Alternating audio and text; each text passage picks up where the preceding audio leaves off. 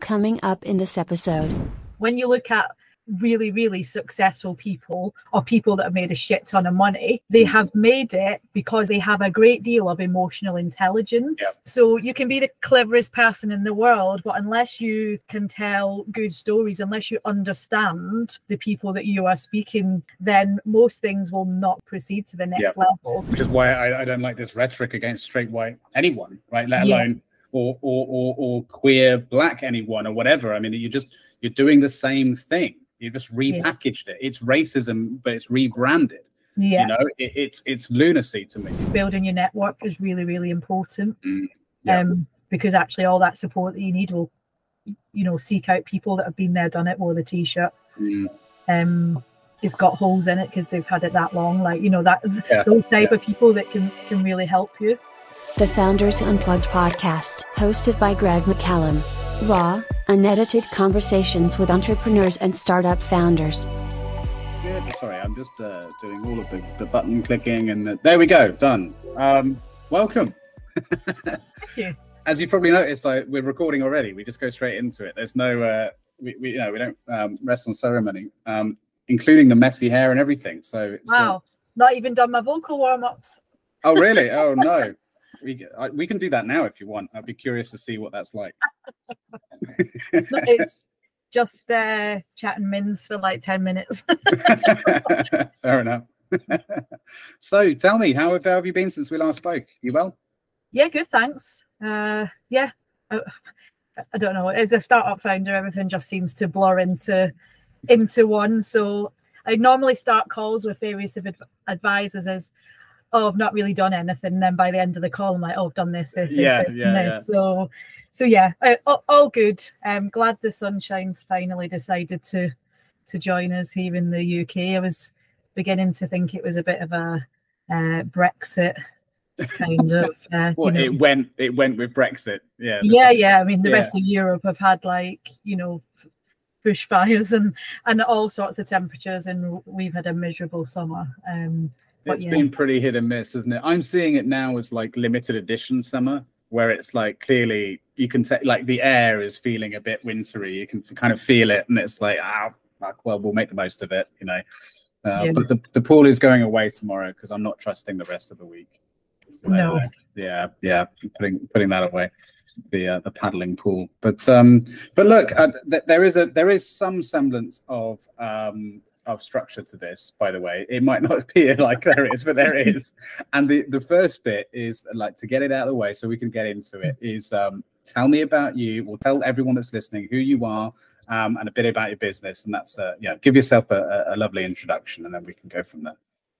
Okay, so hi everyone that's listening.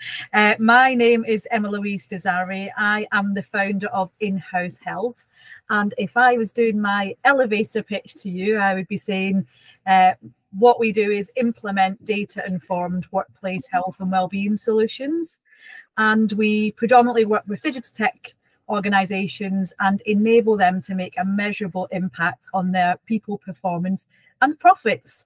And in English, what that means is I help digital tech businesses get to the root cause of problems rather than the fluffy shite that they tend to do around well-being. So I think it is my job and my aim to put a hard edge onto workplace well-being, because it is seen as this fluffy untangible thing, when actually it can be measured, it can be managed, and it can be done properly. And I suppose I'm shifting that from traditional focus on individual employees as if they're the problem, and I'm taking that problem to leadership teams and to organizations, because actually they're the root cause of the problem. And until they create really good working environments, safe environments, then all the other money they are spending on wellbeing initiatives and things, then they may as well just get, go all Joe Lice it and burn their money and not see any benefits from it, because they are tick boxing basically. Yeah, get rid of the ping pong table. There's better things to spend money on. Yeah. Yes. Yeah, you mentioned that it was measured, and by the way, thank you for the introduction. You mentioned that you know there are better ways of measuring it. What are those better ways of measuring this kind of thing? Well, I think actually just measuring it in the first place, because Right. a lot of businesses do not measure. So when you look at how organizations are ran, they will measure all areas of the business, but when it comes to employee well-being, they are not measuring things. And when I talk about measurements, you know, businesses say, oh yeah, we do engagement surveys, we do satisfaction surveys, and they are, for me, closely linked to benefits, and benefits are not employee well-being. Well-being is not something that you do, it's an outcome of what you do. Right. And when I'm talking about measuring, we measure employee health data, so we're looking at the impact that work has on people's health and well-being, because I'm talking about work-related ill health here. So well, both physical and mental. Physical, mental, emotional, right. Psychological, financial, cultural. So looking at it holistically, because I think you find, you know, that in all areas of the world there's trends, and you probably remember, you know, I don't know, I feel old, but, you know, 10 years ago, the focus was on smoking. And we've seen those like horrible sausagey fat kind of adverts on the telly. That there's a shift to heart disease, and we see people like Vinnie Jones doing staying alive, you know, the kind of Bee Gees adverts. And at the minute, the focus is on mainly on mental ill health. And for me, it's important that we look at health and well-being holistically, and because it's the whole chicken and the egg, like, you know, are people's mental health impacted by their physical health or their financial health or their emotional, or is it the other way around? So we always have to look at the big picture. But what is missing when we're looking at measurements is, what is the organization doing to mitigate the risks of poor employee well-being? So how are they looking at their policies in place that they have in place? How are they ensuring that people have the right training and skills to do the job? The relationships, you know, do people have any emotional intelligence that are in management positions? People tend to get promoted because they are, you know, they're good at their job, but doesn't mean that they should be anywhere near other humans. a lot of the time. I know a few people like that. I'm one of them. Yeah, but I think like what's missing and what should be measured are and directly linked is the health and well-being of your people and the outcomes of your business. So how does employee health and well-being relate to project delivery times? How does it relate to your client retention? How does it relate to other you know, your head count, like, and your bottom line profit? So all these things need to be linked, because they are intrinsically linked with each other. So I think when I'm talking about measurements, my focus is, I'm not going to say I don't care about the employees. That is not true at all. But my focus is on the business and what they can do to make sure that the business is healthy, that the business is thriving, and that it's creating a good well-being culture. Because when all those things are good, everything else will take care of itself. And it starts at the top, right? Because so, you know, for someone who works myself with a lot of startups and have done for a very long time, the problem within the world of startups is there's an overbearing sense of dread continuously in the air, because of, you know, the startup world is a very uncertain one, right? You know, you're not talking about companies that necessarily are making an enormous amount of money, like, you know, necessarily in profit. A lot of it, at least it used to be, thankfully it's changing slightly, is about, you know, how many investors can you get on your cap table, and like how much investor money can you get, and when are we, you know, raising our next round, and all that kind of thing. So the anxiety is literally starting from the top, where the founders are quite often the ones who are anxious about the fact whether or not they're going to have a job in 6 months' time. So naturally that's going to filter down. Are you seeing that? Like, that's a hypothesis from me. Like, are you seeing that's quite often the case? Like, when you say focus on the business, is that why? Is it quite often rooted in kind of fundamentally how the management team is run, the executive team is run, and that sort of trickles down?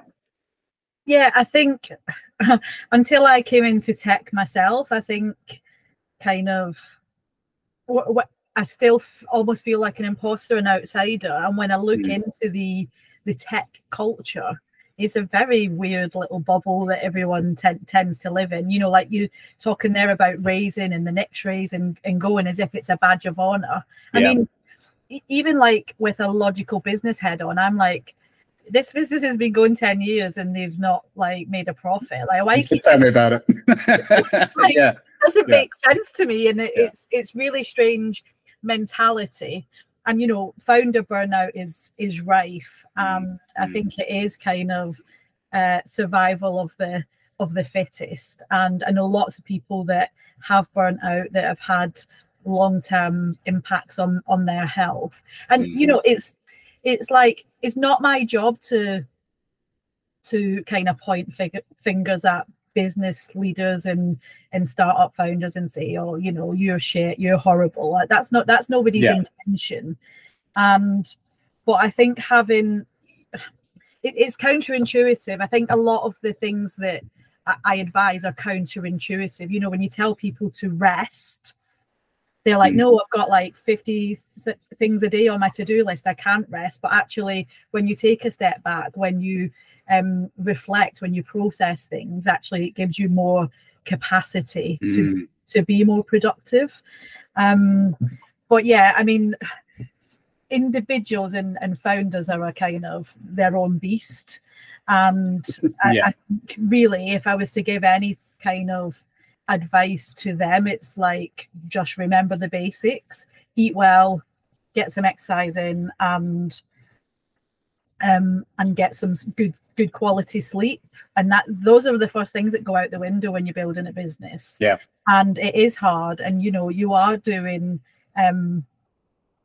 you are doing in excess of 60-80 hours a week sometimes. It's very much this case of do as I say, don't do as I do, right? But the thing is, there's a lot of founders out there that expect their employees to work just as hard as them, which is I think very unrealistic. But yeah, you mentioned there about like how businesses can be going 10 years and like not making any money. It's funny because the vast majority of the advice I seem to be giving businesses on the commercial side of things these days is bring it back to basics. The world is changing. Things are shifting. Like, investments drying up. There's a recession on the way. Like, you need to figure out how to make your business profitable before anything else. And trust me, you'll thank me for it, because of all the reasons you just mentioned, like the burnout and everything and the stress associated with it. If you can build a business that's just like making more money than it's spending, which for me is like business economics 101 from the very beginning, then suddenly you don't have anywhere near as many stresses as you used to. You still have plenty, but they're slightly different, and you're not relying and you're not sort of beholden to a load of people you don't really know, and potentially going to let them down as well. I mean, this is the thing, because actually you then become accountable to other people who can just pull the rug from under you anytime they want, really, depending on their equity share. Which is exactly what's happened right, in the last few years, with these companies failing, where people have just said, you know how we committed X amount of money to you over the next however many years. Yeah, we're not doing that now. Yeah, and it's kind of like when you start a business and you build something, it's like, I don't know, do you want that accountability to, like, in a way, like, you need accountability sometimes to make you focus, to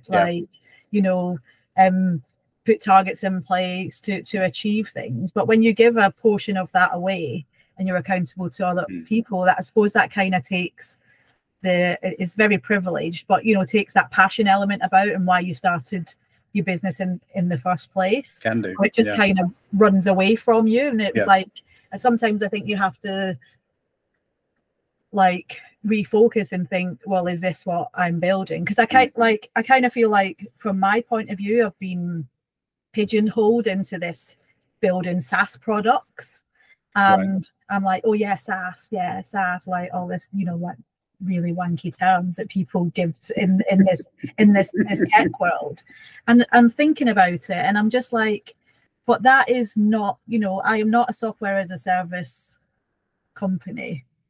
I might be service as a software as I'd redefined it, but really I'm building a solid business that has a subscription model with monthly and annual recurring revenue. And it's kind of like, why are investors so pigeonholed into this SaaS model? They're missing out on opportunities for businesses that are going to be, you know, successful, because and people are being pigeonholed into building something that they don't really want to build.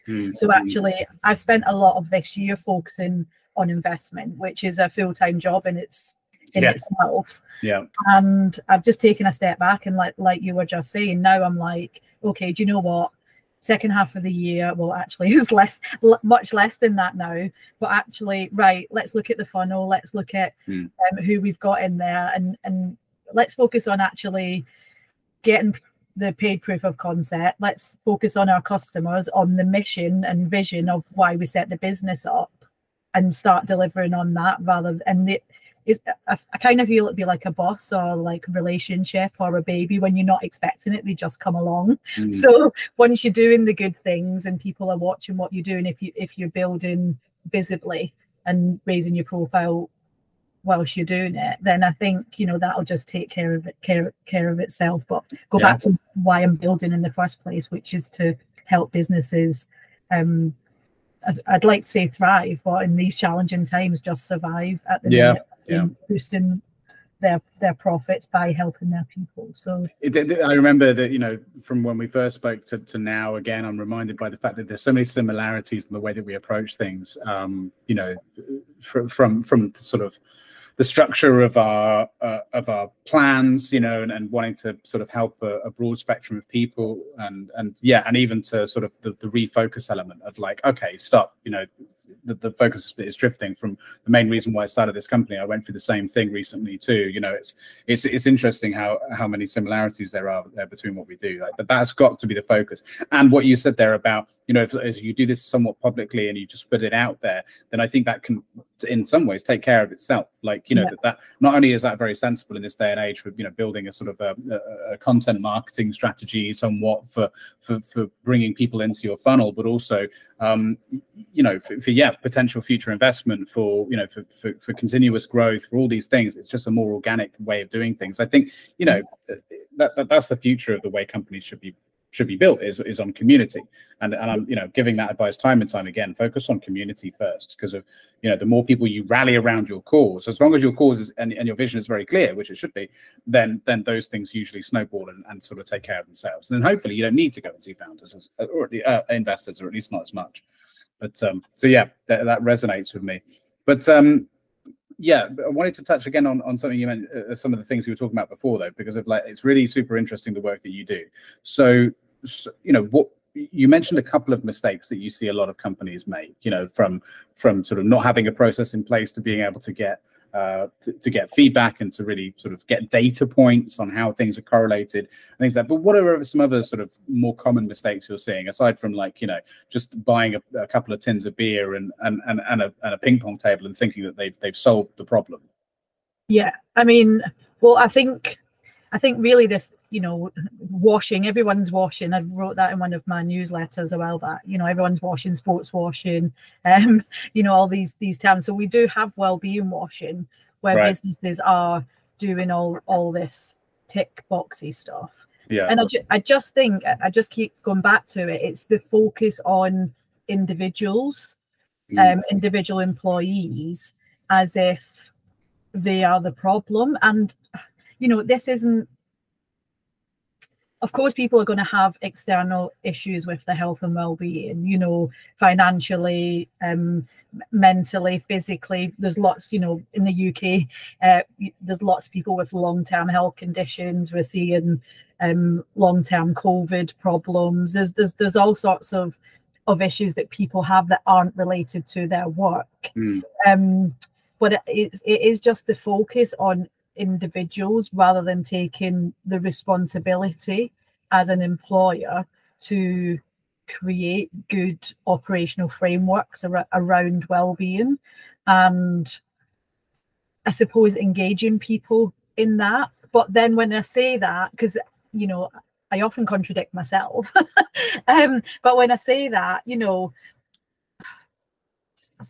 know what you don't know. And as individuals, when an employer says, like, what can we do to help you, I suppose it's that psychological element. Most people think that they have an idea of what it is, but that's normally surface level. You need to scratch way below that. And that's kind of, for me, so we collect our health data through face-to-face employee health checks, and there's a whole element around, if you put shit data in, you get shit information, shit in, shit out. Back out. Yeah. So there's lots of companies collecting health data through surveys, through self-reporting. And for me, how we collect the data, first of all, giving an individual 45 minutes with a healthcare professional, and the opportunity to talk about themselves and their own challenges, and have the opportunity to get that support. That is a health benefit in itself. But how we collect the data means that the information we are collecting is more accurate and more relevant, which means the support that we put in place is actually going to help the people that need that support. And it's more specific to the needs of the people within that company, as opposed to sort of having a blanket approach that you just sort of move over to each company you work with, right? And so it's a lot more tailored in that respect. So the education and training is tailored to the key problem areas for a workforce, rather than something that's off the shelf. And I'm working with some larger enterprise businesses at the minute, but we're working on a department, because the needs of different departments within a large organization are very different. You might have, your dev team is going to be very different to your sales team in the day-to-day jobs. So the environment that they work in, but the pressures are different. Their lifestyles are very different. Their personalities are very different. So even the way that they would interact with the way that you conduct your side of things would be very different. So you might have to change tact, in fact, in order to try and extract this the information you need, presumably, right? Yeah, and it's all around motivational interviewing techniques that are and good communication and listening. So I will do a health check, and at the start I collect a lot of data on existing long-term conditions. Have you told your employer about this? Getting a feel for the culture. And so, for example, like they'll be like, no, and then we get to the mental health assessment. So we're looking at anxiety and depression, and then we'll have a chat, and then people will be like, I was on antidepressants and such and such. And I was like, hang on a minute. Like when I first asked you, like you said, oh, well, I forgot, or, that's what people say. But it's this whole building relationships and people trusting you as a healthcare professional, that what they are telling you is confidential as well. And I think that's really important as a third party provider of health and well-being, is that you are not employed by that organization, which is why I think HR tends to fall down a lot. Their job is they are basically legal in compliance for a business, so they don't end up in employment tribunals. I mean, HR is, I agree mostly with the what's his name, the boss from The Office, when he talks about HR being predominantly useless, but it's especially useless in the startup world, because like I said before, everyone is quite anxious about potentially losing their job. It's very unlikely in the startup world people are actually going to speak their minds, which is another thing that I talk about a lot with my clients. It's like, people aren't going to tell you if you're taking the wrong commercial approach. Even the people you've hired to tell you aren't going to tell you if they disagree with you, because they're too scared to lose their job. And I suppose it's a very similar thing here. Like, people are going to be terrified to reveal maybe too much about what they're going through, in the sense that it might jeopardize the job. They might not be given the same sort of level of you know, projects they've been getting before and responsibility. Like they must be quite terrified about that, right? Yeah, and it works both ways. So, you know, if you're about to, you know, fire someone because they've got poor performance, and you haven't looked at or had a conversation around what might be contributing to be that, like, you know, yeah, loads of people are shit at the job. You know, that is a given.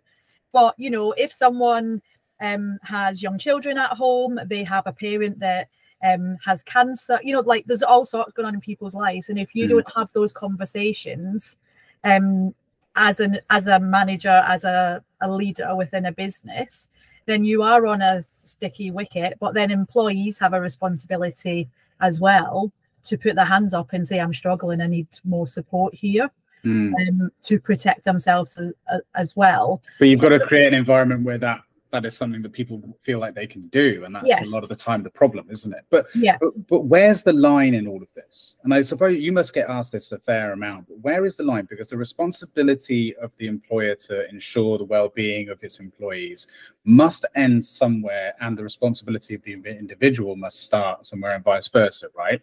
So how is that line defined? Because, like, you know, like you just pointed out, some people are just shit. Some people just should be fired. They should be let go.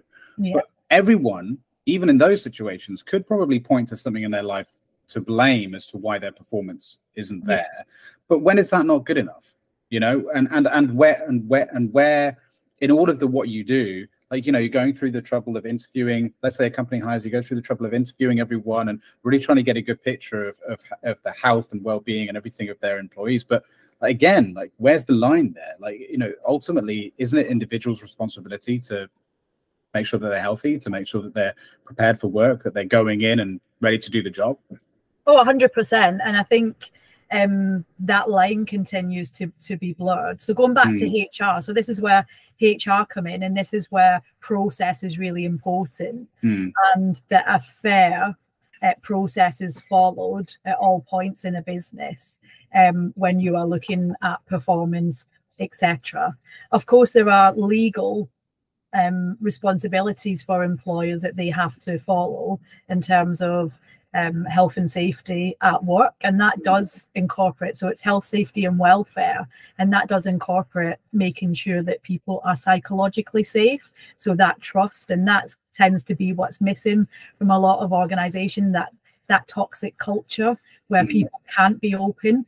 I don't want to say, you know, people can't come to work as their authentic self. I think the majority of people have an at-home person and an at-work person. I don't think anyone's always the same in different social situations. So, but where people feel that they can, where they have a voice, where they feel listened to, and there's no retribution from that. But definitely, you know, well-being is an individual's responsibility. But again, going back to what I'm trying to create within house health is it's the work-related ill health.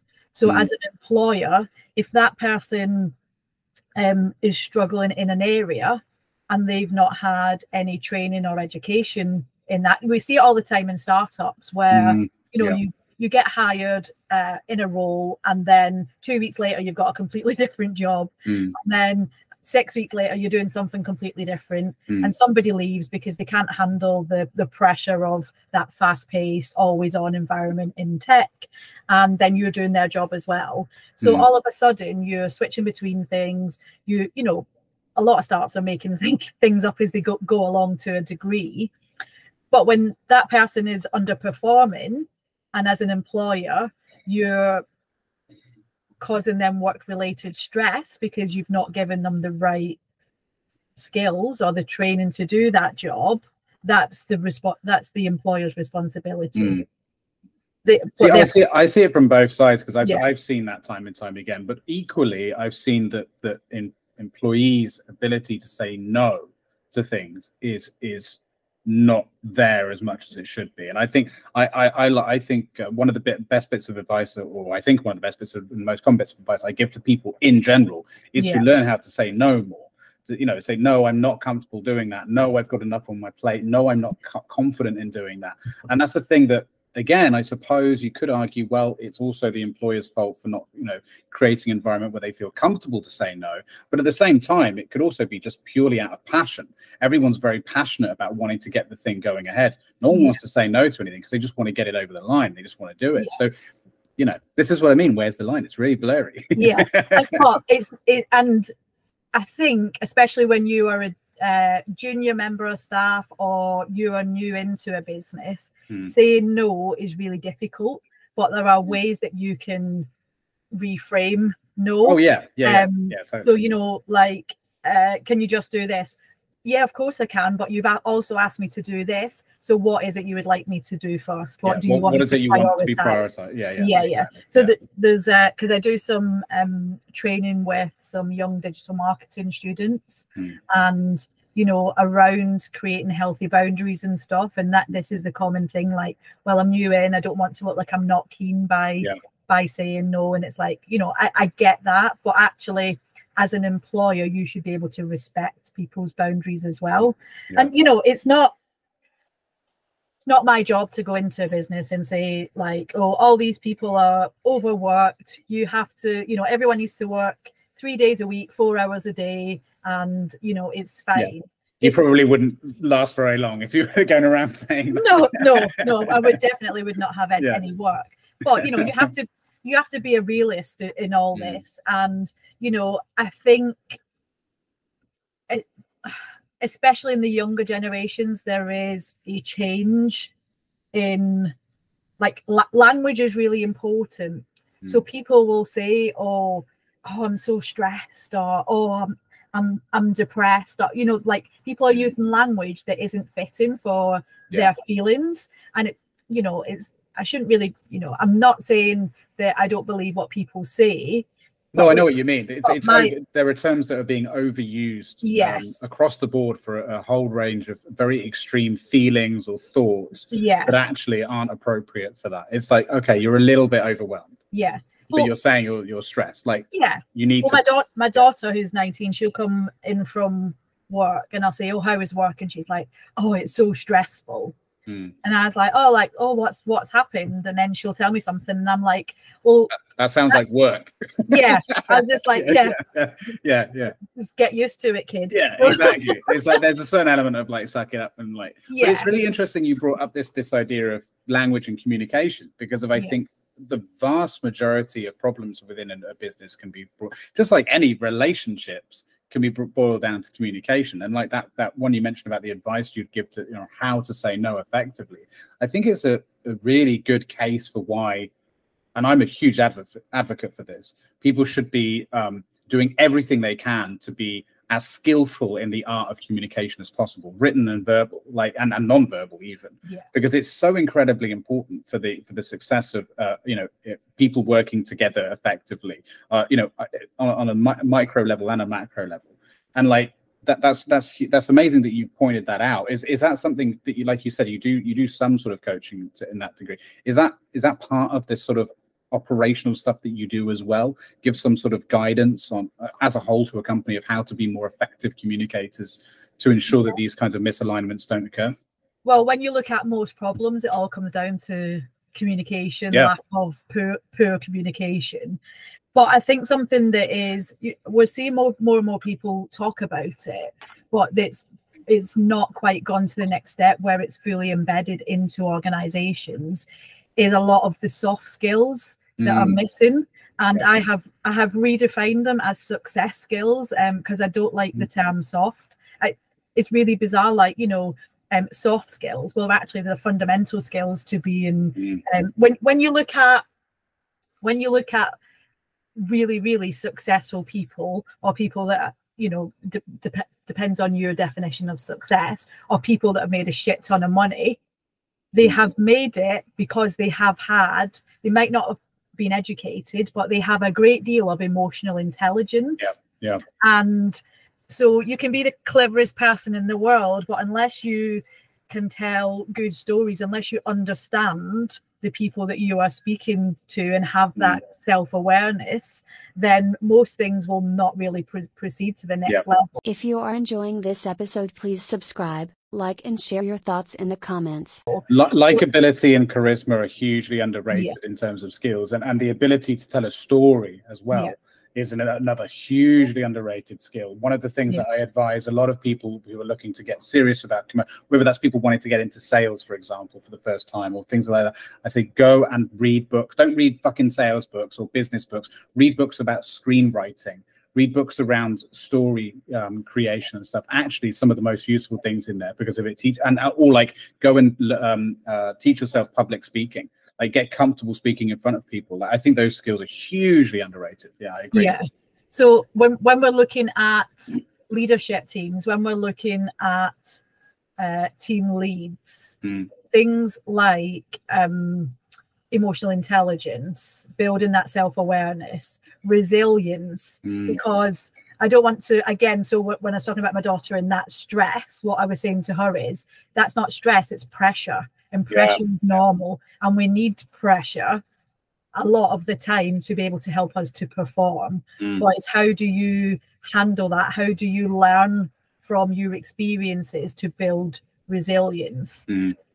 So I think people are talking a lot more about soft skills, success skills, but actually they need to be embedded at the heart, and they are definitely the skills. So they are things that can be taught, and they're things that can be learned. There's no point saying, oh yeah, I'm just like, I just tell it straight how it is, regardless of, people's personality or how they take feedback on board.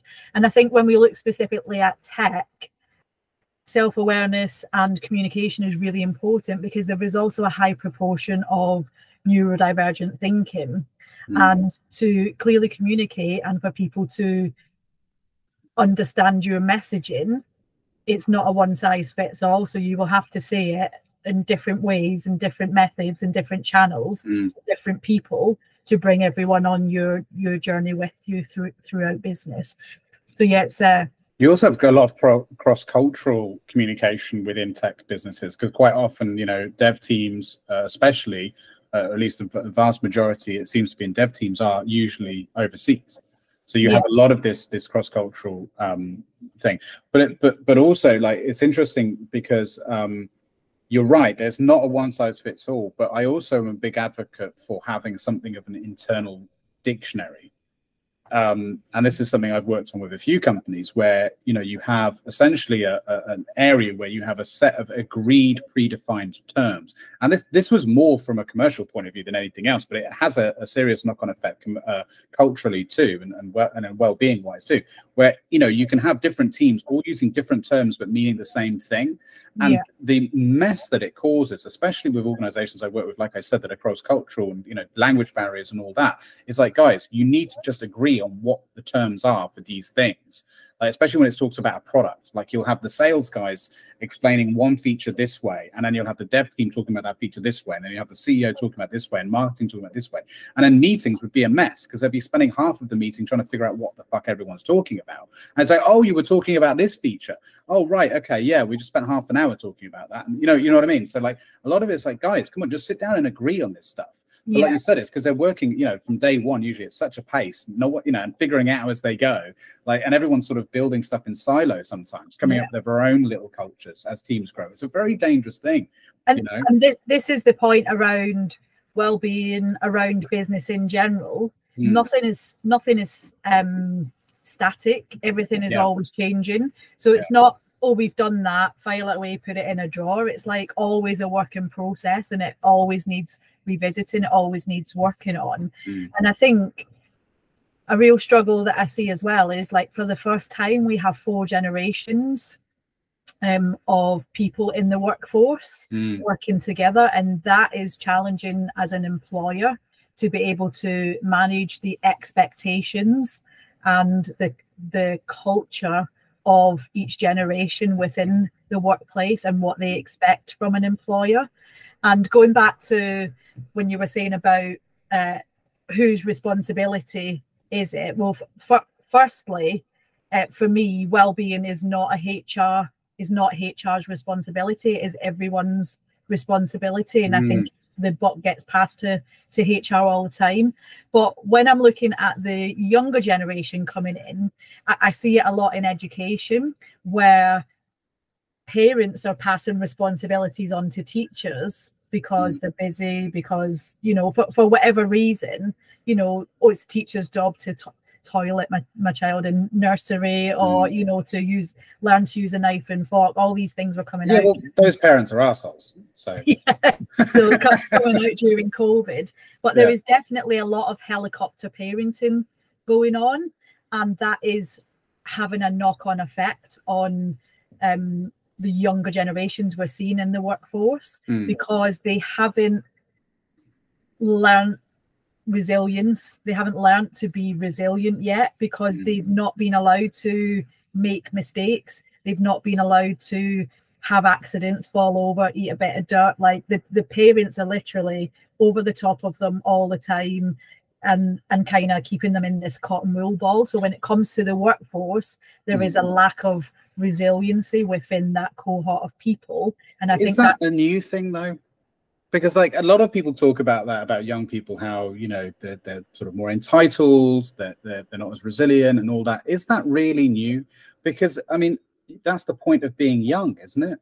Is to be a bit, you know, useless and to not really understand the way that the world works. And that's why you get your first job. It just so happens that these days, more and more now, the first job is in a tech startup or in a startup of sorts in the office, as opposed to before. Like when I was a teenager, my first job was working in a restaurant. It was stacking shelves in a grocery store. It was doing a paper round, like those kinds of things, where you learn very quickly about resilience and about that sort of stuff. But the parents, a lot of parents are taking that away from the children. Oh, it's too dark in the morning for you to have a paper round. That's dangerous. Yeah. So you can't have that. You can't go outside and play on the street with, you know, with your friends, because you might get abducted. Like, you know, it sounds extreme, but it is what goes on. So those skills, like, there's definitely some bubble wrapping going on, but I'm not sure if it's like the entire generation is going through that. But my point is more just like, if we then put the responsibility onto startups, let's say,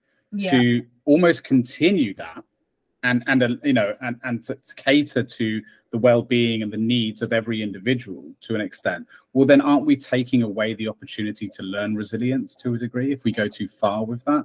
Like, that, isn't there some element of just being like, look, no one owes you any form of happiness. It's up to you to make your own form of happiness and make what you will of this job. The job's hard, the job's demanding. You work harder. If you put in more hours, you can get more out of it, but it's going to be harder. Like, isn't there some lesson there? Like, in the same way that doing a paper round, if I was to, you know, go out in the rain, in the snow, I'm going to make more money. Like, no one was worried about my well-being. Like, oh, you might catch a cold, health and safety regulation. You know what I mean? Yeah. Like, but so if they're missing that, then aren't we doing people a disservice with that sort of, with the lack of those traits by further potentially wrapping them up in cotton wool?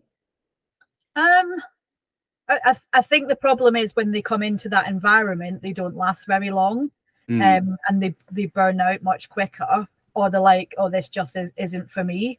But then in the same respect, you can see people who have worked in larger organizations that go into startup world and fail completely as well. It is its own breed in terms of environment and dedication and but it also depends on the stage, right? Because I think a lot of people, like, there's some businesses out there that call themselves startups. They've been going for 10 years. Like, you're not a fucking startup. And people talk about, you know, the startup culture. I think it's really only the first couple of years of a business's life that it is like that craziness. But once there's a bit of stability there, it's just an office job, right? Yeah. Like, and we've just repainted it to be this new thing. And if you can't stand an office job, well, then fine. But an office job, it's a job as a job. Like, you know, we make it out like it's this very mystical thing, but essentially it's just, that's all it is, right? Yeah. Yeah, I think so. Yeah, we just like to label everything and make it sound exciting. Like I was saying, startup sounds cool. Yeah, you know, But like we'd said in the beginning, you know, like, you got businesses that have been going 10 years and they're still a startup and they've not made any profit, and it's just like, well, you know, you just you're not a clinging onto startup, you're that just startup. yeah, you're not a startup, you're just a shit business. Yeah. Yeah. But back to my question though, I mean, like, don't you agree that there's, or maybe you don't agree that there's, you know, that responsibility, if we're just letting people come in, if let's say they don't quit, like to your point, they don't just move on, aren't we just doing them a disservice by focusing so much on employee health and well-being? I'm not saying we should focus on it too much or not. I don't know. I don't, you know, is the honest answer. I don't know. But if let's say we do, if let's say they go into a company that's, you know, been going for 3 or 4 years now, fairly well established, and they've got a, you know, you and a lot of focus going on for this kind of thing. Me as like a young person going in, fresh out of college or university, no previous experience, no ability to be resilient, or, you know, not a huge amount of self-awareness, maybe not a very good communicator and things like that. Isn't that a huge disservice to walk into an environment like that, where that is somewhat being identified as something that's now acceptable? It's like, okay, well, I'll, you know, continue to be like that. We'll support you. We'll do what we can to help you. No, because I think that, so we're talking here about culture, I think, rather than well-being specifically. So it's going back to whose responsibility is it? Yeah. So it's an employer's responsibility to ensure that they do not cause any work-related ill health to the people that they employ. And I think it's still okay for that person. So you can have both. So you have an employer that is looking after individuals from a health, safety, welfare point of view, but that person will still make mistakes. That person will, you know, I mean, it's the biggest learn, isn't it? You make mistakes and hopefully you don't do it again. Because you've shit yourself and that you're going to get fired and all these things happen. You know, as a nurse, I've made some awful mistakes, but you would like to think in the NHS, which is a whole different culture, that you put your hands up and you say, I've made a mistake, and, you know, okay, well, this is how we tackle it. But I think, so I think employers still have a responsibility to create good working environments for people. However, people still have to not go it alone, but they still have to have the opportunity to learn, to find it tough, to feel awkward. You know, all those things still happen. Yeah. The well-being doesn't take that away. See, I agree. I think where the problem is, it's just this line, right? It's just so blurred, and I feel like we're quite often doing people a disservice by not defining what that line is, just very clearly, just being like, right, this is our responsibility and this is your responsibility. You know, go and get your shit together, and we'll get our shit together. We'll always have your back, but this is your thing. And I think this is the problem, because of so many. I mean, companies obviously don't want to do that, and can't do that probably, even if they wanted to. But it's recognizing that if somebody has shit going on outside of their work life, that quite often whatever they have going on cannot be separated when they walk through that door or they switch the laptop on. Yeah, some things can be that extreme that they can't leave that outside. And if an employer, if you can help support that person, because if you don't, what's happening? So either they just kind of wing it through and their productivity is on the floor. That has a knock-on effect on the rest of their team, because the person sat next to them is now doing the work of 2 people. That person gets stressed, they take time off, someone else in the team is having doing the work of 3 people. So you've got a team of 6 people, and you've now got 4 people doing the work of 6, because one's, you know, it's the knock-on effect. So as an employer, if you can do something to support that person, then that is much better for your profitability than it is to do nothing. And that's where people are missing the point. It's like, so that person might be at your organization for a year. You could have supported them, and guess what? They've got this great perception of your company, of the culture, that they feel more loyal to you, they have better morale for coming in, they can say, oh, do you know what, like this is challenging, you will support them, then that is much better for the culture that you're creating with your business, which has a direct impact on your bottom line profits. But also, if you don't do anything and that person is not being productive and then they leave, then you just like, you know, throwing, you know, money away basically, because that the retention piece is really important.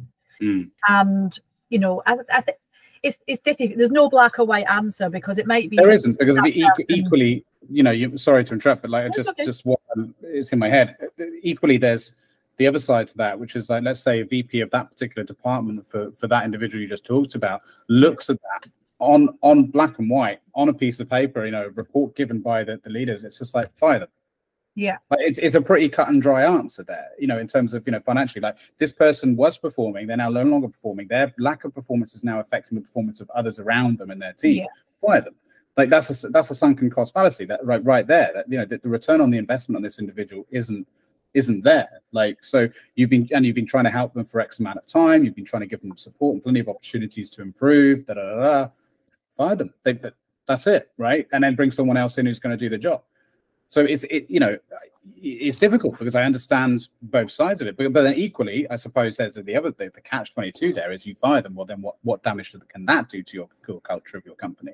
But what message does that send? Is that going to be demotivating, you know, and actually have further implications, which I have also seen. So it's like, this is where it's difficult, isn't it? And there is a difference between someone that's never been a great performer, right, and someone who was performing good and then it slipped. What's happened for that performance to slip?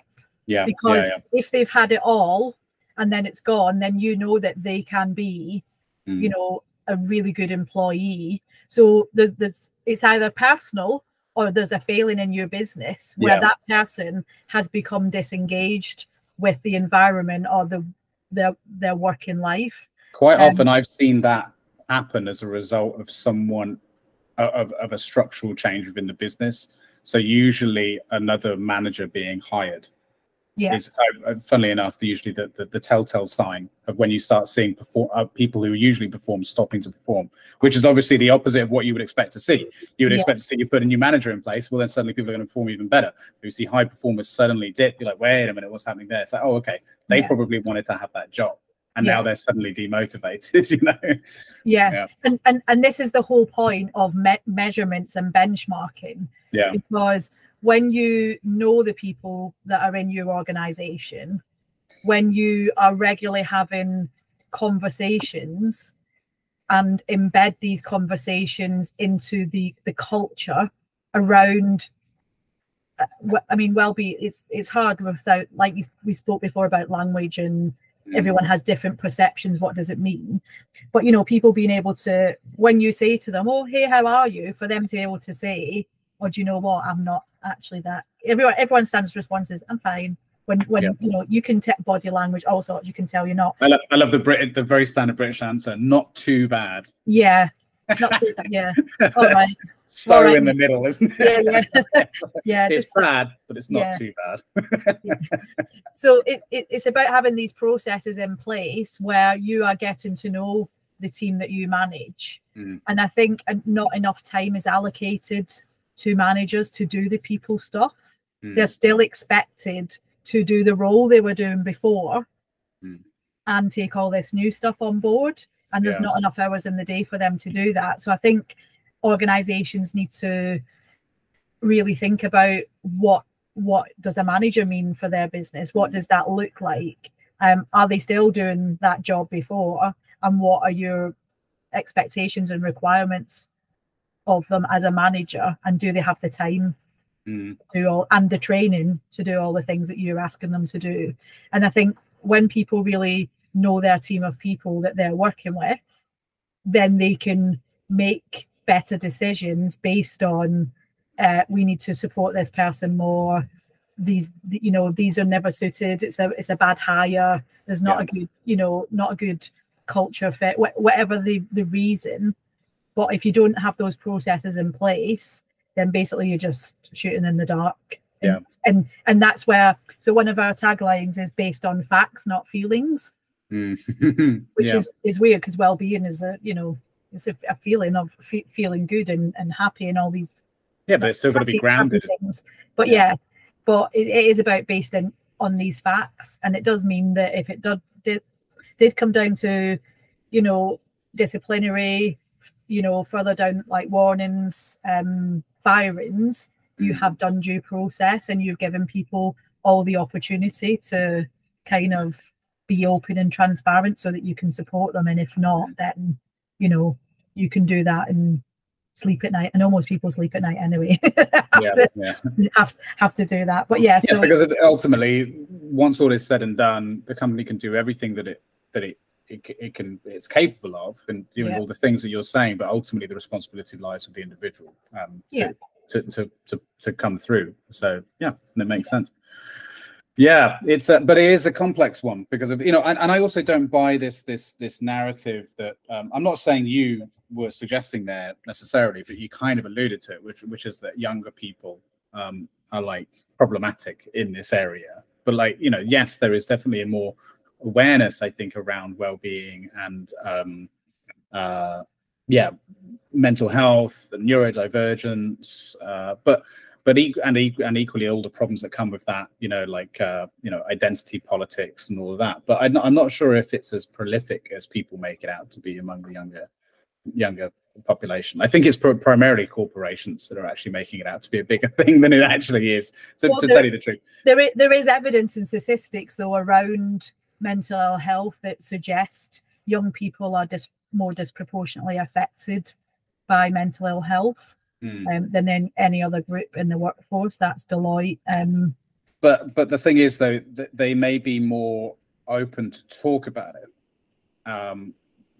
which I would believe. But I don't think that would mean that they are more disproportionately affected by mental health issues. I think everyone is equally, regardless of age or generation or whatever, just as likely to be affected by mental health issues. It's just that younger people are more empowered to be more open about it. And so statistics are going to probably skew in that direction, right? That's just my inclination. I'm obviously not a professional. I agree with you that, mental ill health doesn't discriminate on who it chooses to jump on someone's back. My brother is a great example of this. My brother's generation, he's only not much older than me. 8 years older than me, 9 years older than me. But like him and his friends, like I've gone out with them and stuff. He got married a couple of years ago. We went on a stag do and whatever, and we're sat there, and I'm talking, oh, how are you guys? Because I know him quite well since I was a kid and stuff. We've grown up together, and they'd be telling me about stuff, and they open up like eventually, but it's like completely different. Even just that, it's like worlds apart. They're not talking about how they feel to anyone, right? These are men's men. Right, they're not going to talk about it. They're in their mid 40s, late 40s. They're not talking about how they feel. Their workplace doesn't probably give a shit, or at least they think their workplace doesn't give a shit how they feel. Like, as far as they're concerned, they're just getting in, they're doing their job, and they're going home, and they're looking after their families. And this isn't like old like the way a lot of people think, like older generations. This is not far away from us at all. No, but they're in the highest age group for male suicide. Right, and they are all suffering from anxiety and depression, every single one of them, right? Like, seriously, without question. Dr. Greg. they are, because they told me they are. Yeah, right. They are, but they're like, oh yeah, we just don't talk about it. Like, no one wants to hear about it. My missus doesn't want to hear about it. My mates don't want to hear about it. It's like, oh shit, there's a serious problem here, like of quiet mental illness. Whereas, okay, it's great that we've got now to a point where the younger generation can feel like talking about it, but it feels to be, the focus is now on them. It's like this isn't a new thing. For me, the more concerning thing is like the generation of especially men who just won't talk about it. Like that's the one that's quiet, the one that's not saying anything. It's like, shit, what's wrong with you? Like, Yeah, I'm not a professional. I'm just talking bullshit. But you know what I'm saying? Like, this is just the perception I get from just talking to people and being out there. It's just I don't think taking that statistic as like a holy grail and saying, well, young people are disproportionately likely to be affected by these issues is good enough, because it's like, well, that's that's data which is easily biased based on a number of different things, you know.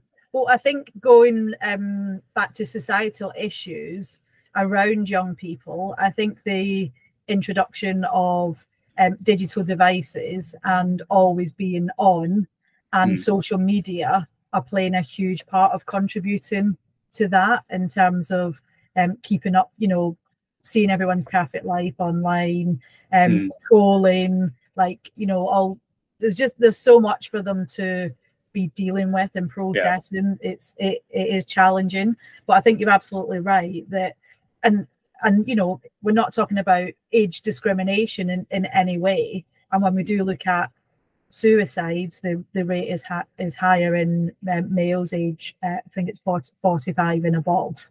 And I think it is the whole fact about them not feeling that they're able to talk about it. It's the stigma attached to mental ill health. And I think that is the generational difference, where we need to break down more barriers. It is, but also I think that there's a gender thing here too, which is that generally speaking, a man, and I can say this as a man quite confidently, if a man was to talk about his struggles publicly, or you know, to his work or to his family and things, the vast majority of the time it is met with not the same reception as when if a woman was to talk about their emotional well-being. It's, you know, there are some, and I'm not saying this is all the time, but you know, we're talking about generally, right? So very generally, but the general consensus is, if a man, you know, if a man's going through some shit, it's like, well, tough, suck it up, kid, like, you know, just get on with it. And yeah, and so that is a very common thing that you hear when you ask men about why they don't talk about their struggles, you know, especially if it's like, you know, are you struggling in your relationship? Have you talked to your partner about it? No. Like, why would I? It's just going to cause an argument. You know, are you struggling with looking after your kids? Have you talked to your family about it? No. Why would I? That's just going to get me judged. You know, like, you're struggling with your work? No. That was just going to, you know, would you mention it to your boss? No, that would just get me fired. Like, there's a certain element of just like, well, suck it up. And so it's no surprise that they don't talk about this stuff, because every time they've tried in the past, they just get told to shut up. But that's that stigma attached with it, and why raising awareness and finding that common language is really important. Yeah. So that we're creating safe spaces, because we're talking about psychologically safe environments here, where men don't feel that they are able to put their hands up and say, I need a little help here, or I'm struggling. And what perfect place to do that than in the workplace. But that has to change with the predominantly male-led leadership teams that have probably placed this stigma on the workplaces with the language that they use to their teams. So people have probably gone to their boss or manager and said, oh, you know, I'm struggling a bit with this, blah blah blah, and there's, oh, what's wrong with you? Like, you know, get on with it, pull your socks up, don't be a girl, don't be a wuss, you know, all this derogatory language that's used. But that has to come from leadership. Leadership has to change. And I think this is where I know plenty of instances where they've had the similar responses from female leaders too. I don't think that it is a gender thing in terms of the way it's responded to. I disagree with that. I don't think that's the case. I think it is just it's just something that's said to people, to men predominantly, who whenever they sort of moan about things, regardless of who they moan to. Yeah, I wasn't saying that it's men that said it, but predominantly leadership, especially in tech, is male. So yeah. In that sense, you know, yeah. But I'm just It's good to clarify that but at least I don't think, and by the sounds of it, you don't think either, that that's the reason why they get sort of told to piss off. It just so happens that most of them are men, which is ironic, because you'd think that they would be a bit more understanding, being of the same gender, but clearly not. I think it's just the fact that a lot of leaders are very bad at taking any kind of knowing how to deal with this kind of stuff, which is why you're in business, right? Which is why you've probably got more work than you can manage, and deservedly so, because it's just something that a lot of leaders aren't prepared to deal with when someone comes to them and says, I'm struggling, I don't know what to do. And in some ways, they might look at it as not being their responsibility. Going back to what we talked about that line, they might just be like, well, I'm sorry, but this isn't my responsibility, right? Go and see a therapist. Like, what can I do? And in some ways, you can't blame them if they've never had any training in that respect. Like, how to deal with it. But what can I do? Or maybe I shouldn't be asking you to work 60 hours a week. Right. Yeah, there's a start. Yeah. What can I do? Yeah. So, take some breaks. Like, let's reduce your workload, like stuff like that. Yeah. But then equally, like, that can be, and look, again, I can only speak as a man, but like, I know for myself, like, there were times in my life where I should have spoken up, for example, about the way I was feeling in workplaces, and times when I had, and times when it went well, and times it didn't, etc. But there's definitely been times where I know that if I'd spoken up, I probably would have got that response. Take some time off. We'll take some of the work off your desk. We can give it to so and so. I knew that would have been the response because I had caring managers that would have done that, and that's exactly why I didn't go to them, because if I didn't want time off, I didn't want to have responsibilities taken off my desk. I wanted to be able to see them through, because for me that was my purpose. And purpose is a really important thing, isn't it? For everyone. But as a man, I just knew that that for me, a man or not, like, that was a really important factor into not saying I'm struggling. It was like, I want to do this. I enjoy doing this, and if this is taken away from me, yes, it will be useful for like a week, but then when I come back, I'm not going to have this thing that I love, and I don't want that. You know what I mean? So it's never that simple, is it? And this is where, like, reasonable adjustments that employers can put in place are really, really important. But why they have to look at how work is created within their organization, because telling an employee just take a week off and come back, when you come back, they've not addressed the root cause of the problem. Yeah. And this is what happens all the time. Nobody's addressing the root cause of the problem. So no amount of yoga or annual leave or pieces of fruit or playing ping pong in your lunch break is going to stop the problems from reoccurring. We need to address why it's happening in the first place. And I'm sure if it's happening to you or a person, it's happening to lots of other people within that organization as well. So I think opportunities are often missed to reevaluate what's going on, how is work allocated, or how do we do things in this business that gets, keeps people healthier for longer whilst they're in that organization. And keeps them sane, right? Sanity is underrated these days. Well, look, I wanted to ask a bit more about your background, because obviously when we spoke before and just earlier, you mentioned about the fact that you used to work in the NHS. You still are a practicing nurse in the NHS. I am, yes. You are. Good, yeah. So tell me a bit more about that, and how did that sort of bring you to what you're doing now? Because that's a really interesting journey. Yeah. So I've been a nurse for 21 years this year. Right. A wee while, and congratulations. Thank you.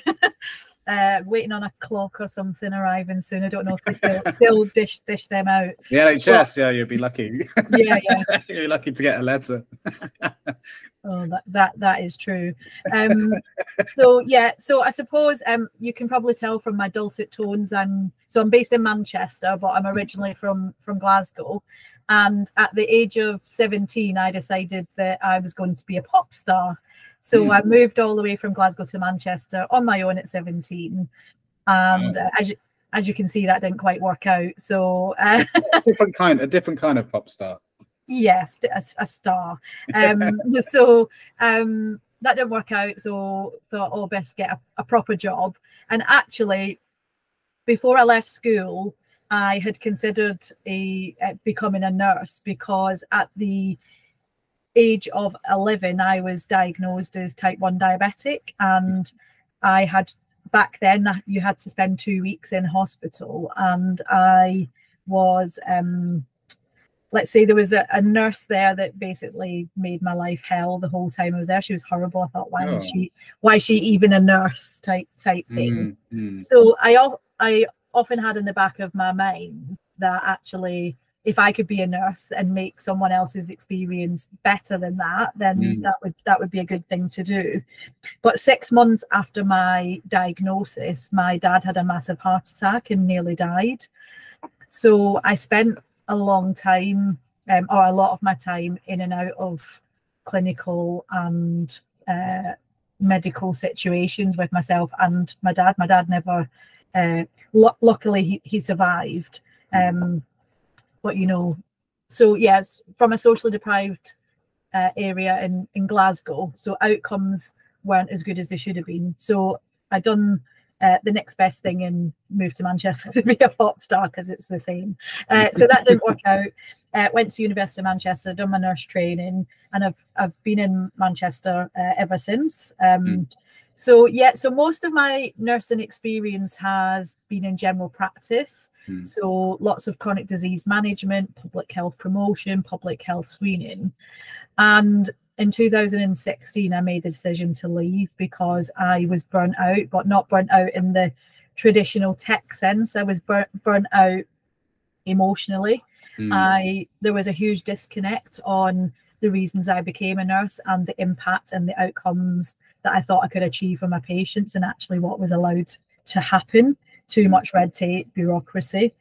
And I was, if I'm honest, I was fed up of seeing people when it was too late, when they'd already had a heart attack, a stroke, mental health breakdown, cancer diagnosis, and saying, here you go, Dave, here's a diet sheet I've just printed off. It's 10 years out of date. Now you've had this huge life crisis, like go and, you know, eat less fat. Like, I mean, come on now. So too little, too late. Yeah. So so I made the decision to leave and done various bits and bobs. And then 2018, 2019, I started thinking about what could I do that would allow me to use all my nursing knowledge and skills, that I could create a legacy, a scalable impact business, where I wouldn't have to return to the NHS. And that's kind of how in-house health was born. So I found corporate well-being and just seen that same stick and plaster approach being used, that is used, you know, well-being initiatives that are reactive, fluffy, unmeasured, having no long-term impact on people's health outcomes, and certainly no financial benefits for businesses that are deciding to invest in them.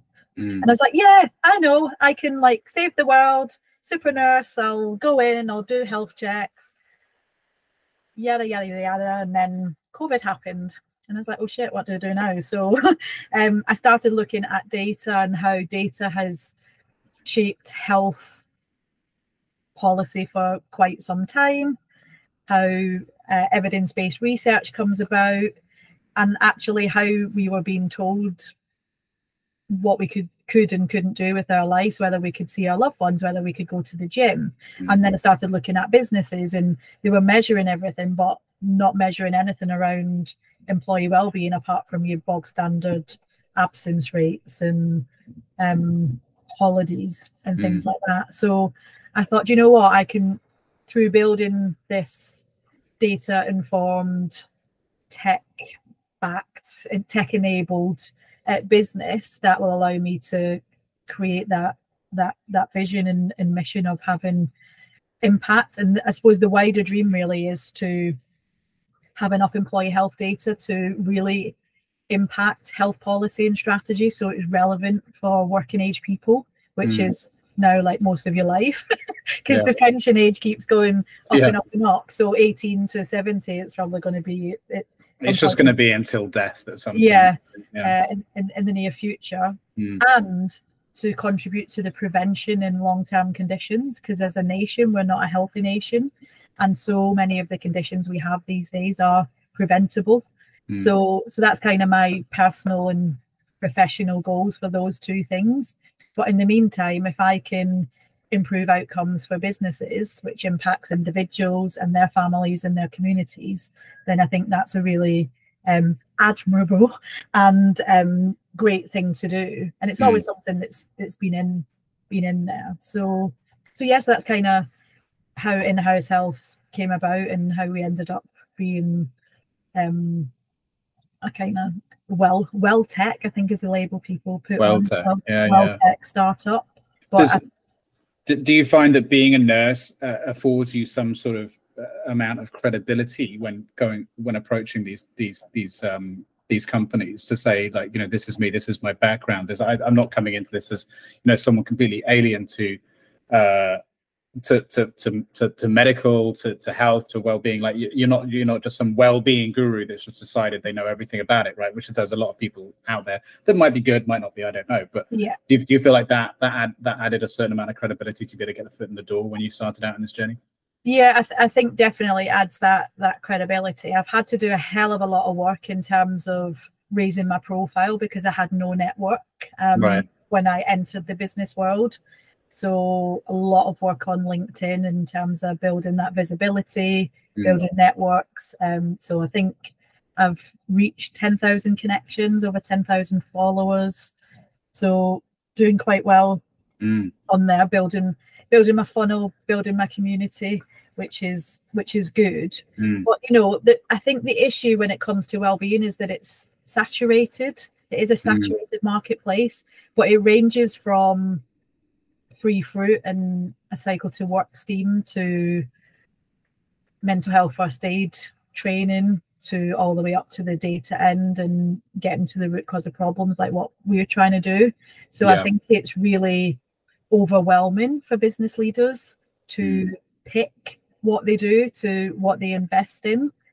And of course I'm going to say it, but what we do should be what you do first, because you need to be able to identify where your problems are before you start spending money on things, because 100%. They are never going to work, and they're not working because the statistics getting worse year on year. Work-related ill health is worsening. Why is that? It's because all people are well-being washing. They're ticking boxes and saying, "Oh, we do well-being." And also because so many more people are, you know, everyone and their mother has a startup, right? So it's just like, you know, the more businesses you have run by more people who are less experienced, who haven't gone to business school, who haven't learned these management skill sets, and there's no accredited standard for how to build or manage a culture and manage people's well-being, really. Like, you know, having done, you know, business management myself, you know, university, there's very little in there about any of that sort of stuff. Like, so because there's not a standard across the board, even those that did go to some formal education through it aren't going to have it, let alone people who were just like fresh out of college, decided to create a startup, get some money together, like from friends and family, and then suddenly they're responsible for, you know, 50 people, 100 people. It's like, well, of course they're not going to know how to fucking do any of this stuff. Like, you know? And this is a problem though in the corporate well-being sector, is that there is no regulation, there's no standardization within the industry itself. So you do have people that are well-being gurus that predominantly, so what I've seen a huge rise since COVID, whose businesses have gone belly up. So they see well-being as a cash cow, and they can, you know, they might have the technical experience or whatever to develop an app that focuses on individuals. Or I'm seeing a lot of people with lived experience who have had their own adversities and are like, oh yeah, I can do workplace well-being. And I'm not saying they're bad people or they're bad at what they do. However, coming through your own adversity, dealing with your own challenges and problems and finding your own solutions doesn't mean that that's a rinse and repeat for everyone else. You need to have that clinical knowledge behind what you're doing to be able to support businesses to make the effective changes that they need without damaging. A friendly reminder to share this episode with your network, subscribe for more, and join the conversation in the comments. It really helps us out. Thank you. The health and well-being of the staff.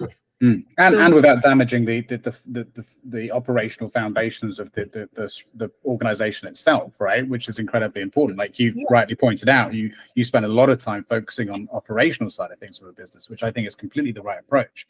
You know, it needs to be, like you said, facts. It needs to be data led, and it needs to be tied to the overall success of the company. That is the approach. And whereas a lot of these gurus that just come in and the first thing they do is like, right, we'll do a workshop, guys. Like, this is what we should be focusing on. This is how we can build countries. Like, wait a minute, you've not done any discovery. You've not spoken to anyone there. You have, you're not spoken to any of the executives. You have no idea how this company is structured, and yet you're suddenly now telling everyone what to do. Like, that's not going to do anything. It might make one person happy, two people happy, but it's not going to have any long-term impact. In the same way that I can go into a company and do a workshop about, how to be better at selling, or how to be better at marketing, or how to improve the customer funnel and all that sort of nonsense. But unless I'm actually speaking to people and getting my nose on the ground and, learning what the product is, learning what the customer base is and people's strengths and weaknesses and all that, what their policies are, like, there's no proper advice that can be given, surely. No. Every situation is unique and different. So yeah, you're absolutely right. But it is trendy. It's a trend in the same way that consultants around diversity and inclusion is trendy. Anti-racism or gender equality, or all this kind of thing. It's gender all pay gap. Gender pay gap. All of this is trendy stuff to have. To be able to say, for large corporations especially, we've got some consultants in to talk about it. And unfortunately, in my opinion, some of these consultants do extraordinarily well, but it's all just it's just posturing. There's no substance to anything that they do. No. And really, I mean, what it should just say is just don't be a dick. That's I'm applying for an Innovate UK grant at the minute, and I've had to do a whole section on equality, diversity, and inclusion, which is really, really important. But really, I just want to write in the 400 word limit is don't be a dick. It's back to basics. Take everyone at face value. Don't discriminate. Just don't be a dick. But it's it is challenging. But I remember. Sorry, you just reminded me of something. I remember working at a company. I was a consultant there at the time, and I was quite heavily embedded in the company. And I was there when they were doing it. They had called a consultant in, another consultant, to do a diversity and inclusion workshop. And I was sat there, and my God, was it the most disengaged workshop I'd ever seen in my life. No one gave a shit. I'm looking across the room, and it is the most diverse and inclusive room that you could find, right? Most startups are, which is really ironic about this fucking thing as well. But anyway, maybe not at the beginning, but they usually become that later on. And I'm looking around, and halfway through this workshop, she asks for questions or whatever, and this one kid pipes up and he goes, I'm not saying that I am, but if I was racist, would I be discriminated against for my beliefs? Because he was talking about how everyone's beliefs are equal in it. And he was like, I had never seen someone so stumped in her life. She was like, you could see her working it out. And she's like, well, technically not. I was like, but I'd be racist though. And you just said that isn't right. It's like, yeah, but if it's your views and you believe them, then you're entitled to your views. And it's like, okay, you just lost us. This whole thing's falling apart. Like you said, just don't be a dick. That's the main thing. If you have dickish beliefs, fine, just keep them to yourself. It's just, I thought it was hilarious. I was cracking up. Talking about this, just going back to the investors, a lot of people do keep them to themselves, but it shows in their behaviors. I was recently featured in a Prolific North article around female founders raising investment in the North. And the amount of sexism and misogyny I faced from investors around being female is what the fuck is 2023? What is going on here? It's not the 1950s anymore. And the thing is, I'm always very wary about these statistics. Again, I'm a skeptic at heart. I think this is my problem. And again, I get really wary about this sort of data. In the same way we see that with there's not enough amount of female founders. There's not enough founders of color. There's not, etc. And we see all this data, but the reality is, if you really look back into this data and where it originates from, a lot of it makes sense. A lot of it is in terms of the proportion of individuals who, let's say, are interested in certain subjects at school who are female, that have then, make up the pool that are founders, are then female and so on. If you actually follow the data all the way along, like you said, you know, data, not your feelings, right? If you actually follow that all through, then it kind of makes sense that you've got an underrepresented amount of people of color in this sort of in the entrepreneurial realm, or females or homosexuals or whatever, right? It kind of, all of these numbers make sense. And then so because of that, it undermines that data. Then it makes me go, well, wait a minute. Should we then be questioning the data, like you've just mentioned, of the amount of misogyny and sexism faced? Like, what is that being based on? What's the benchmark for misogyny and sexism? Like, who's deciding what misogyny and sexism is? How is it being expressed explicitly? You know what I mean? Like, what does that mean? Because it's such an arbitrary term, and it's very subjective to be to said, I didn't get funding because if they were sexist. It's like, well, how did they say we're not giving you money because you're a woman? Like, how do you know? No, that's my point, that people keep those feelings to themselves. Right. But the point is, we're making the assumption that it's because of sexism, but it might not be. It might just be that their startup was shit. No. So when, so for example, that is true as well. And I am of the belief, like, I'm quite, you know, I do a lot of like male dominated things. So like play golf, love football, play poker. So I spend a lot of time with men. So you got me at poker. The other two, I can leave those. But poker, so, I'm interested in that. So, you know, I'm kind of at the level where I'm like, it's 2023. Like, I spend a lot of time dealing with men. Most of them are brilliant and incredible, really genuinely supportive. I've seen all these figures about women getting investment and blah blah blah, and I was like, well, you know, those statistics might exist. However, I am me, and I'm going to go out there, and it's, you know, I take everything at face value. It is what it is. I make my own assumptions. But like, two of the things I've had, so I've had a meeting with an investor who told me at the end of the conversation I had the right skill set. I had good founder market fit. So, you know, my solution was solving real problems that I've identified. He knew the space well. I could really fit into that market. The market, there's an opportunity for what I'm building that's different to what's there.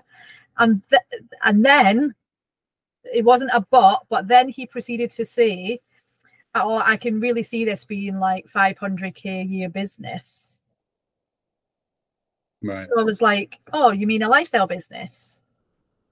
And he was like, well, like, I think like 500k is like good. So I was like, at what point in my deck, at what point during our conversation have I said to you that I am building a lifestyle business? And there's nothing wrong with that, but that's not what I'm here for. Yeah. And he was like, oh, well, and he really didn't know what to say. And I was like, did you not look at the financial forecast? It's 1.2 million annual recurring revenue by the end of year 2 following investment. And it's that type of bias where he's like, oh yeah, Little Women, you would be happy with like in his. But how do you know that's? But how do you know that's? This is kind of my point, and I'm not saying that it isn't. But how do you know that that's because of your gender that he made that error? Because it could just be because he didn't take the time to read the deck. No, but I've spoken, and I'm in you know, well connected in the startup scene, and I've never heard of anyone being said that to from an investor. Right. I don't think that would have been said to a man. Right. I've been at pitching events where, as the only female pitcher, where I've been doing my investment pitch. So one of 8 founders, only female, where the questions I have been asked are absolutely ridiculous. Such as? So I done my pitch, and it wasn't even a question. It was more of a statement where this old guy was like, oh, I'm confused. So I was like, oh, sorry to hear that. Like, just in general. You know what I mean? Like, are you in the wrong room or something? Yeah. You know what I mean? Like, you should use our services. Yeah, right? exit there, toilets there. Like, do you know what I mean? And he proceeded to grill me on my very, very, very easy to follow very, I suppose, not inflated market research, total addressable market, exit strategy, etc. And I explained to him this, X, Y, and Z. Are you still confused? No. So that had never come about for any of the other 8, who all had, a few had bullshit on the slides, etc. And it wasn't even a question. It was just this like bold statement. Like I just, when he said it, I was like, don't take it personal. Like in my head, I was like, don't get emotional, like all these things. But afterwards, I had 6 investors come up to me and say, I'm really sorry about that man. Right. And he shouldn't have done that. And like I could see the audience were all looking at each other and they're saying he was out of order. Yeah. And I was like, well, no, go and tell him, don't tell me. Yeah. Like, you know, they're like, oh, you handled it really well. Like, you know, you came out like on top of that one. And it's like, well, go and tell him. In the same event, I was also asked, was my all-female team by design? And I was like, yeah, like hate men, they're all dicks. Like, of course, yeah. You know what I mean? Like, I was like, my developer is ex-head of software engineering for booking.com. And my board advisor built a SaaS business in the 80s when girls didn't do that thing, listed it on AIM and sold it in 2017 for millions and millions. Like, I bring people on board because they're incredible people, not because of their gender. So that was my answer. But afterwards, I said to the person asking that question, I was like, I feel like that question was really inappropriate. But like you said, no one's probably telling him that, right? Because he's got money and power. And so, you know, no one's probably willing to risk their careers or their prospects by saying, dude, that was completely inappropriate. Why did you ask her that? Yeah. And he was like, oh, no, I just thought it was like really good. It was an all-female team. And I was like, well, what you should have said then is, oh, wow, it's really good to see that you've got an all-female team. If anyone in this room is a member of the Investing in Women Code, this would be a really good startup for you business to look at, etc. And you know, all the men that stood up with their all-white men teams, why didn't you ask them, is their team by design? Where is the diversity in their team? Not asking me when I'm the minority.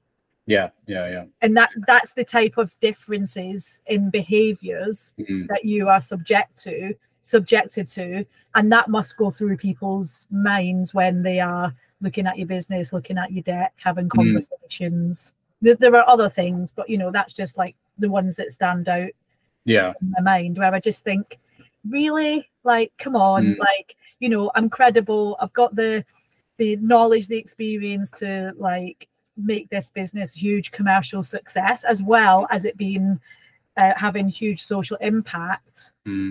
Of course I get investment, but the reality is that I see other people, predominantly men, get money for the shittiest things I've ever seen. Do you know what I mean? It's just like, you know, I don't like pulling other people down, but it's just it's challenging. It's difficult. Yeah, no, I can imagine it is. But you know, look, I like playing devil's advocate in these conversations, so it's good to explore that and for you to sort of to well, I learned something there, but it's interesting, that question around your team and like, you know, was that a choice? I can kind of, again, to play devil's advocate, I can kind of understand where that question might have been coming from. So I'll throw this out there and see if this feels like it might be right. I don't know, but there's a lot of emphasis on these topics right now, right, around building a team that is inclusive and et cetera, et cetera. And what's ironic about that is quite often what that means is ignoring straight white male. Right, so you can have a whole team that it has every color and gender under the sun, but excludes straight white male specifically. And of course, for me, that isn't diversity. That is actually the opposite of diversity. That is going out intentionally to exclude a group, which last time I checked was a form of prejudice. So I think that, you know, quite often these questions are being asked because it feels like it's the right thing to ask. You know, a lot of female founders are coming out there, and I think wrongly so, to be completely categorical, and I think you'd probably be in agreement with this, and saying, I am specifically creating a team of female founders, female teams, and that's very intentionally the main sort of focal point of the business, as if it's some sort of massive thing we should all applaud, when, like you've rightly pointed out, you should be hiring the best people for the job, and that should be the first and foremost thing. So I feel like maybe that question, and I could be wrong, but I've seen that question be asked, and the response to that is quite often, yes, thank you for noticing. Yeah, it is what we've decided to do, because we want to empower women, and we want more women in power, and this so maybe that's why the question was being asked, because of the response he was expecting was maybe the response that he's getting across the board, when it maybe even when he asked black founders, is your team entirely black because by design? And do you see what I mean? Like when I spoke to him, that wasn't, he was like, oh, I was meaning it was a good thing. Yeah. And I was like, well, just fucking say that. Like, don't try and be a smart ass. Just say it. Say it if you think it's good. Do you know what I mean? Yeah. But the thing is, I would argue that as an answer isn't a good enough answer either. Because why is it a good thing? It doesn't matter. Like, and this is what boggles my mind about equality. It doesn't matter that you're all female. What matters is that like you said, the experience of the individuals, where they've worked, the competency that they bring to the table, then the chances of success is increased because of the you as founders have come together. That's what's important. Like, him to say, well, because I think it's a great thing. Why? It makes no fucking difference that we're all female. Because you're all like little women doing like it's like more power to you, that kind of thing. I find that more undermining than just saying, well, because I thought maybe that this was some sort of, like agenda. Or something. Like, you know what I mean? Like, if he'd just been open and said that, maybe, like, I just wanted to tell whether or not this was like some sort of political move. Like, that was probably his real answer, but he didn't want to say that because he didn't want to, get in more trouble than he was already in. A bigger bollocking. But the thing is, like, that's rooted in common sense, like in a sense of there's uncertainty on how to navigate these waters. It's, you can get cancelled for all kinds of shit these days. So, like, people's very, they're very tricky on this subject. They don't want to give their real opinion. I think playing devil's advocate and going back to saying, women are saying, oh, we are building all female teams and we are designing it that way. I think men have done that for a long time. But it's never been intentional. No, well, I'm not sure about that. But I think they've just never come out loud and said it. And because of media, because of agendas and funding in different areas, I think people have seen an opportunity to raise their profile by being controversial, by highlighting that, it's like B Corp and other, business for good.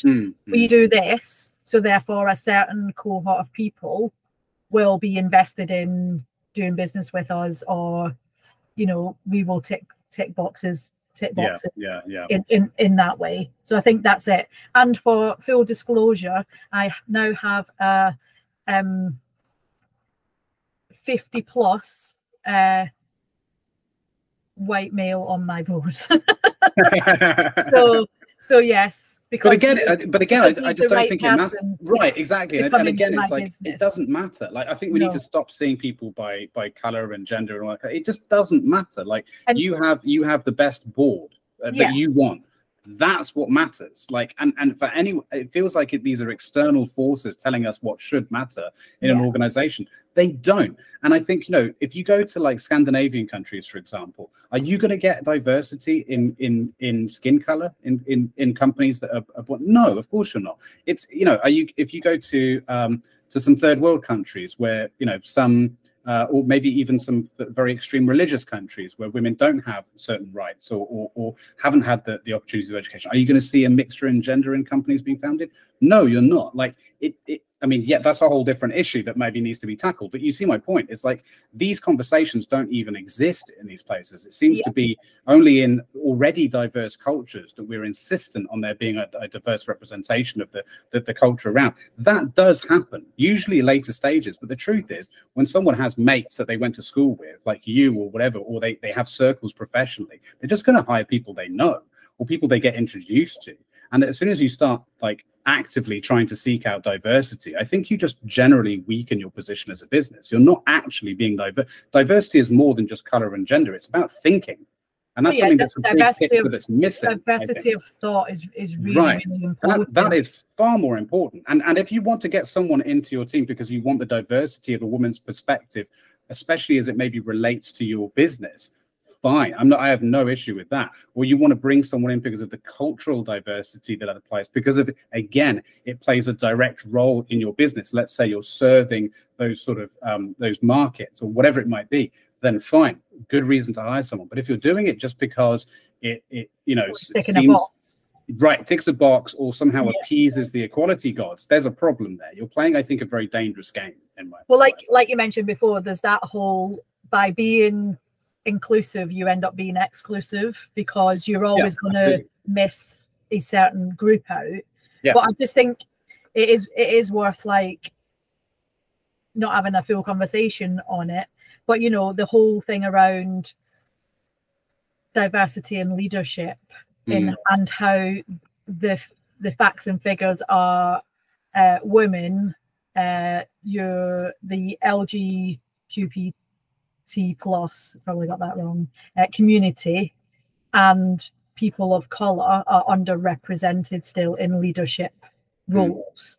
And you know, it's well documented in like Tech Nation reports, etc. So yeah, it's never an easy subject to talk about, but it's something that does still need to be spoken about, so that people are.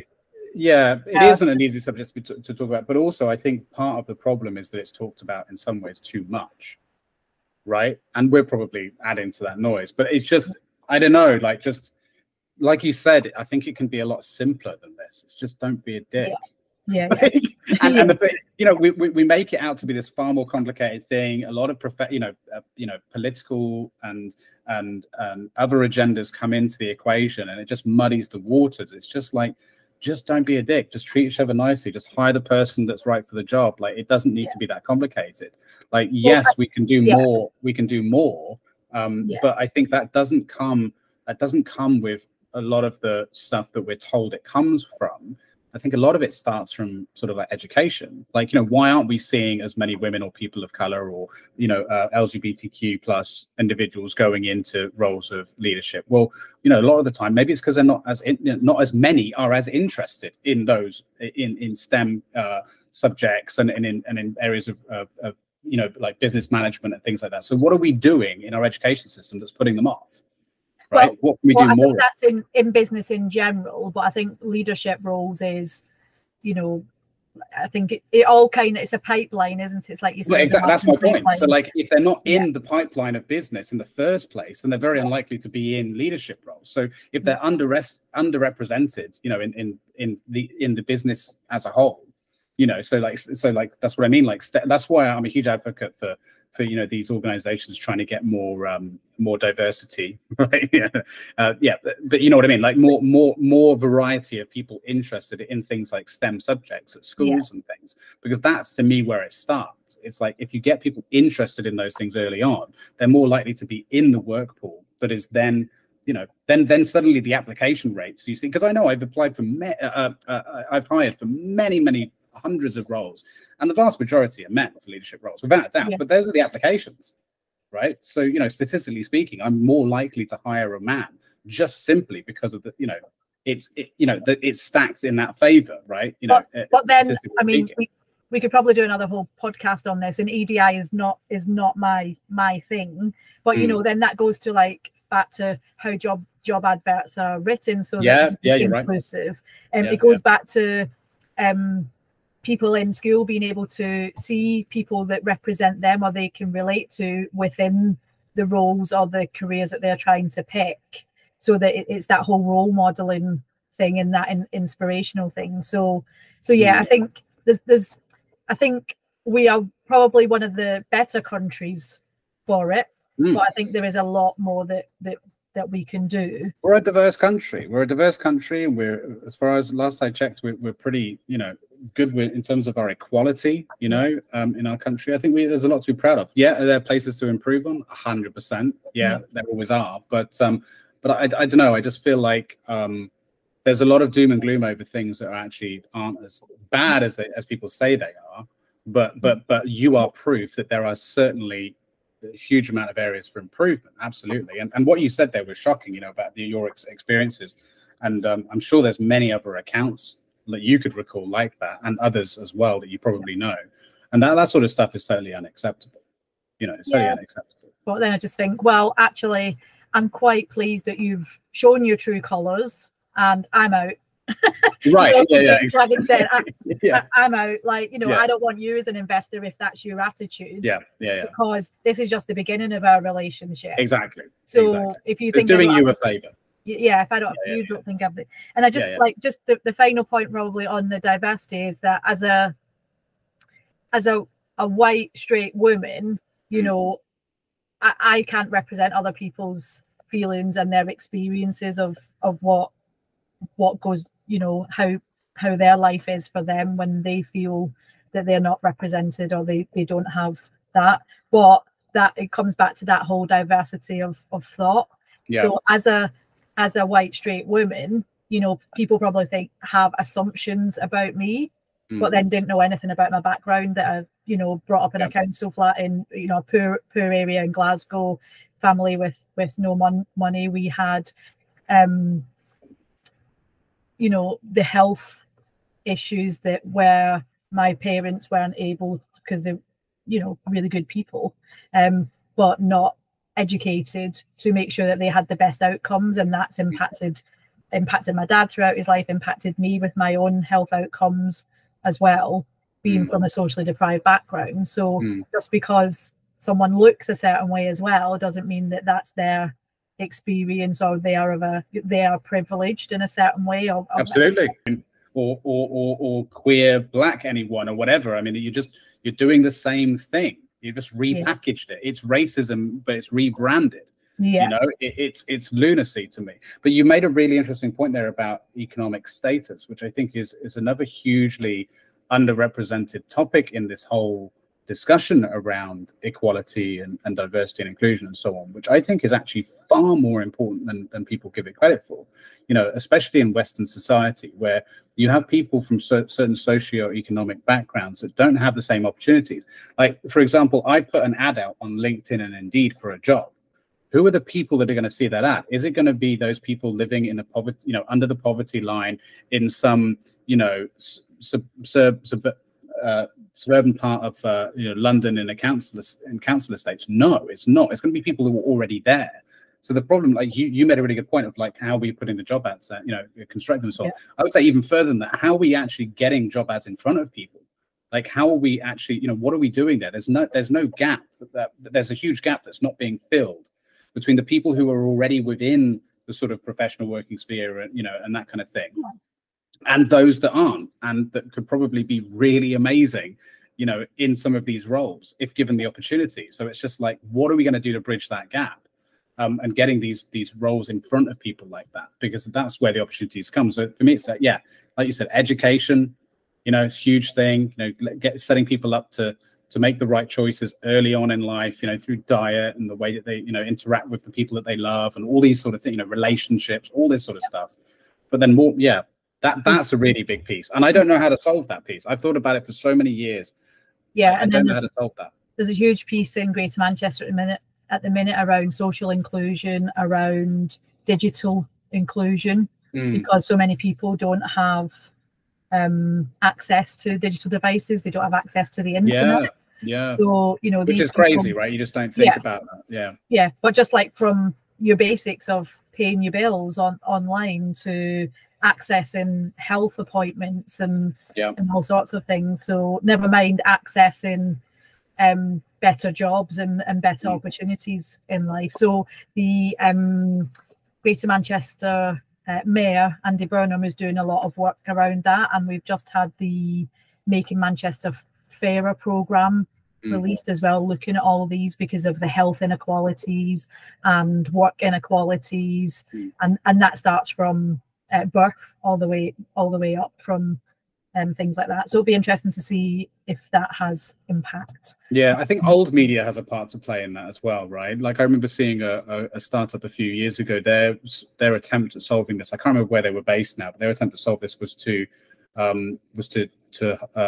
get some billboards and do flyering for their job ads. Yeah. So they were actually going out into their local area and putting it out, and they got an overwhelmingly good response of really diverse range of socio-economic backgrounds as a result of that. Whereas if they, and I think they even like putting them up in like job centers and things like that. You just don't see that with startup jobs or jobs in tech or jobs in sales and marketing and stuff like that. You just don't see that. It's all like other types of jobs. So I think that's part of the way of solving it. I would assume. Yeah. I don't know. It's there's a lot of work that needs to be done there, I guess. But I just realised the time. We've got 10 minutes. So so I told you, I warned you we would waffle on about all different kinds of things. That's how I like to do it. I hope it's been all right for you. Yeah, lots of leafy lanes. Yeah, but that's part of it. I mean, this goes back to what I said about communication. One of the reasons why I love doing this is getting to meet awesome people like you, but also just exploring things. And I think the art of conversation is very much a dying skill, a dying art, and one that I think people need to do more of, because it's amazing. The different. I've learned a lot speaking to you, and maybe I've imparted some form of my twisted wisdom on you. I don't know, and then people listening, might. Be inspired some different ideas, and I don't know. I'm waffling again. I love talking. So look, the last bit of structure that I offer in this entire conversation, right at the beginning, right at the end, is maybe some words of wisdom that you might want to impart on anyone following your path in terms of becoming a founder. You've had an incredible journey. You're doing incredible things. We didn't even touch on some other questions I wanted to ask about your business in a more fundamental way, like the tech side of your business and the things you're doing there. So we'll definitely have to book a part 2 in future to delve into that in a bit more detail. But if you're not sick of me, obviously, by that point. But yeah, that journey has been an incredible one. You've like you said, you've faced a lot of roadblocks and ups and downs through COVID, from arsehole investors, and I assume a shit ton of other stuff in between. So what are some lessons you've learned that maybe you can throw out there that listeners and watchers might be able to learn from and avoid maybe some of those roadblocks? So I automatically go to the positive. So the first place I would start is don't go into nursing, don't go into tech. Just don't do it. Stay at home, close the door. Everything will be okay. yeah. So I think, like Shaun of the Dead, just go to the pub, lock the door, and wait for it all to blow over. Yeah. I think really so much commitment is needed when you are building any business. And just going back to the conversation we've just had around equality and etc., is really privileged to be able to take a step and to build something that you are passionate about. And I know it sounds cheesy, but something that, because that's what we're talking about with a lot of the startups. We're not talking about your traditional labor jobs like setting up a plastering company or a building business or an accountant. So we're talking about solving a problem, about building a solution to a problem that you've either faced yourself or that you think can have real social, economical, or environmental impact. That's how I get tech and the startup scene in tech. We're changing the status quo of things, not necessarily for the better in some cases, but definitely in my case. So I think making sure that you are fully aware of what's required of you as a startup founder, and all the advice that I will give to businesses based around a typical 9 to 5 goes out the window when it comes to building a startup. So I think just being aware of that in the beginning is something to bear in mind, that it will impact you mentally, physically, definitely financially, socially, the impact that it has on relationships. And again, I'm really privileged that I have a husband that is super supportive and lets me crack on and build my empire and supplies me with lots of tea in the meantime whilst I'm trying to do that. But I think in terms of tips, the biggest tip would be to seek out support from your business environment, economy, whatever you want to call it in your area. There will be government support. Sometimes it's not always the best, but it's a really good place to start if you knew, in terms of finding what other supports out there. There's lots of great accelerators out there. NatWest. Part of me thinks I've wasted quite a bit of time with some of that support because it wasn't tech specific. Right. So a lot of the advice, like government stuff that they advise you on, is based around traditional skills and setting up traditional type businesses. And the innovation piece is missing. And I feel like I wasted quite a lot of time on that. But then when I reflect back, I learned a lot around the fundamentals and basics of business. So I think seeking out support and asking for help when you need it, or asking people if they don't know, who can they recommend you to for support. And I think building your network is really, really important. Because actually all that support that you need will, seek out people that have been there, done it, wore the t-shirt. It's got holes in it because they've had it that long. Those type of people that can really help you.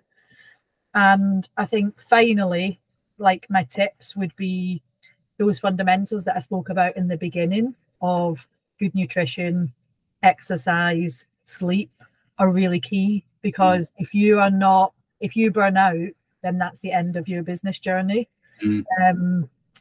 Or actually, if you are burning out, you are not being productive. So I think taking regular breaks, it sounds counterintuitive, but being kind to yourself, taking regular breaks, looking after yourself will actually probably bring success sooner than if you go hell for leather. And I think give yourself a great deal of flexibility. So, like, I don't know, on Friday I had a golf day, but then on Saturday I worked all day on Saturday. So knowing that, it's not a 9 to 5 Monday to Friday type job, and giving yourself flexibility, but giving yourself downtime when you need it. And that's the perks of having your own business and building a startup in the beginning, is being able to flex some of those things, so that the money might not be there, you might not be making any money, but if you can give yourself flexibility, if you can give yourself other perks, then that's good. Like, do what I do, go networking and get your dinner from nice venues. I'm a startup. I'm like, can I take this for a sandwich for my lunch tomorrow? Just to fill your handbag full of the stuff from the buffet. Just like handbag, you mean my giant backpack? It's like the whole table. So I think, seek support, build your network, and take time to look after yourself. All the advice that I give to businesses around good work doesn't exist when you start your own business. So you can't do that. You can't prioritize your workload. You have to learn the skills and train yourself as you go along, and wear 7 hats in a business. So all those things don't apply to startup founders. So you have to look after yourself to be able to continue on that process. And only the individual will know essentially what's best for them and how they structure themselves and so on. So you can't, exactly, you can't be specific there. No, and listen to your body, because I think as we've gone on, it's things we've forgotten to do. If you're getting niggles, if you're getting headaches, if you've got, if your body's telling you something, like, listen to those. It goes back to my, the purpose of my business. It's all about prevention. And prevent yourself from burning out by taking a step back. Taking a day off from your startup is not gonna, you're not gonna fail in the grand scheme of things. So it's about kind of being real about it all. There's some there's some really good advice. I always equate what you were mentioning there similar to going to the gym. So if you're going there with the purpose of a specific goal, like getting bulky or whatever it might be. Maybe you want to enter into a race. You can't just train 7 days a week. You need rest periods. You need time for your body to repair. You need, and in fact, anyone and you may well know this as well. Anyone who knows anything about the body will know that it actually, you get better results with prioritizing rest, just as you would do working out, and diet and all these other things. So it's just, you're working towards a goal. You need to regularly take a step back. I think that's really good advice. Really good advice. Well, look, thank you so much for jumping on. I'm sorry we didn't get to talk about so many other things I wanted to ask you about. But yeah, like I said, a good reason to do this again if you're up for it at some point in the future. That's it, really. We're done. We will wrap up. I'll let you carry on with your day. You'll be free of me now, but you'll be glad to know. But I really appreciate you jumping on. Is there anything that you want to put out there, where people can come find you, check out the business? The floor is yours. Excellent. So you can find me on LinkedIn. Mainly, that's where I hang out. So my handle, I think it's called, is In-House Health 1. That is my personal profile, but that's fine. It's In-House Health 1. You'll find me on Twitter, Instagram, Facebook, all the places. It's In-House Health 1. See, I learned something that's the same handles as a business owner. And you can check out the website, inhousehealth.co.uk. And on there, I have a great tool that you can use to embed into your business called the Wellbeing Map Meta Action Plan. And that's the first step in helping to embed all those well-being conversations into your culture, into your one-to-one performance reviews. It's a free tool, so check it and download it. And I'll share with you the what's called QR code, and you can put it up with the bump from this podcast. Brilliant. And I'll include the link to your LinkedIn and the website in the description of this as well, so people can click there nice and easy and find it. But wonderful. Well, look, thank you again so much. I know you're very, very busy, so really appreciate you taking the time with me. And enjoy the rest of your week, and hopefully we'll catch up again soon. No, thanks. It was a pleasure chatting. There's some really good questions there, and very windy, leafy lanes. Good. That's the way I like it. That's a good conversation should be, right? All right, wonderful. Well, thank you again, and we'll take care and speak soon. You too. Bye. Thank you for watching and/or listening. Please like, subscribe, and join the conversation in the comments below.